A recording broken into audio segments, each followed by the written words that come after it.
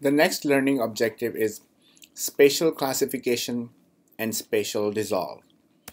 The spatial classification is an operation that um, associates a grouping of spatial features. So it groups um, spatial features based upon a spatial criteria. It's also called reclassification or recoding. The reclassification is performed based on a reassignment rule which maps the values of features to a new class.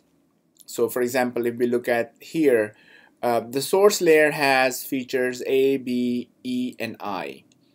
And this rule maps A to 1, B to 1, E to 2, and I to 3. So based upon this classification table, we create a new map with new values of the features. And basically we have reclassified the input values to some output values. Or in other words, we have recoded the values. When the recoding is done to two values, it's called a binary classification.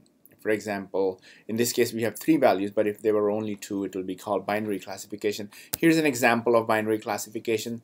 Primarily, the output is only true or false or 0 or 1. Consider the spatial criteria. Find all the states west of Mississippi. So if this criteria is true for a state, it will be 1. It will get value 1.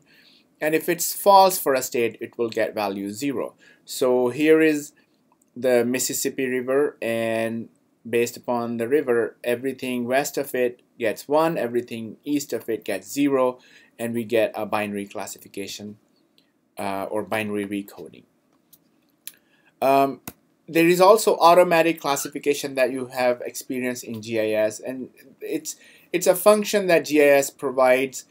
So when you assign colors to your features based upon an attribute value, you may have noticed that you have to tell it how many classes you want to assign, and it automatically assigns colors based upon some rules.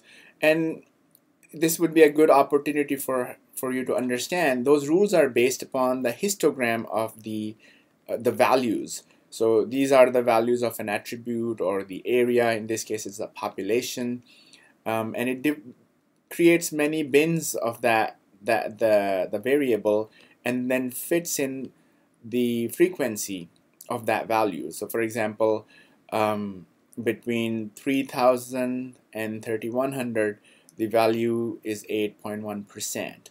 That's the frequency.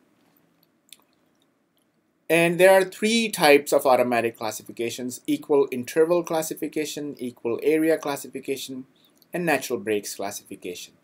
And if you scroll down in your ArcMap symbology tab, you can see all of these different criteria that you can apply.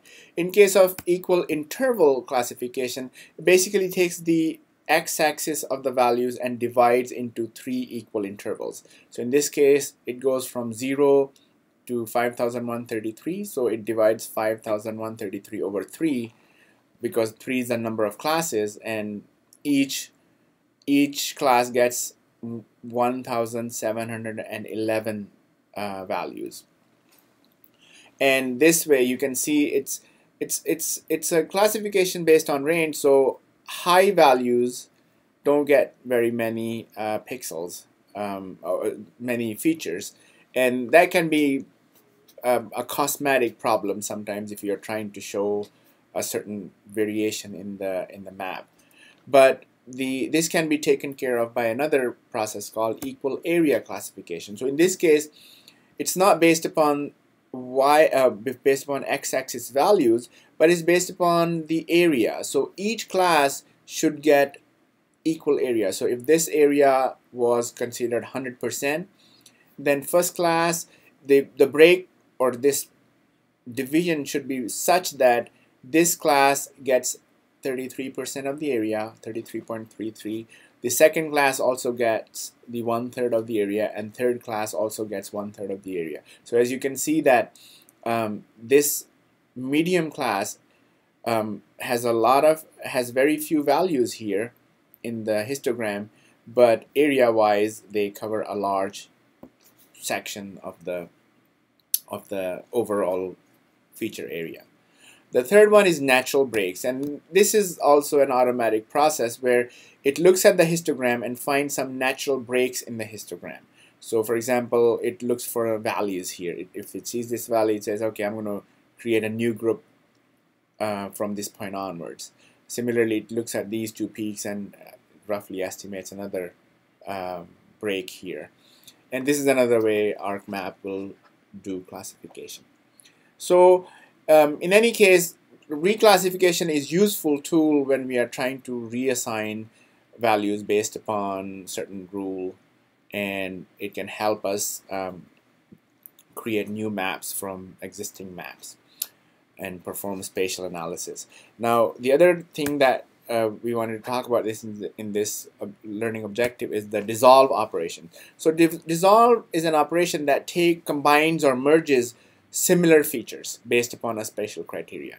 So for example, we earlier applied the binary classification based upon the Mississippi River.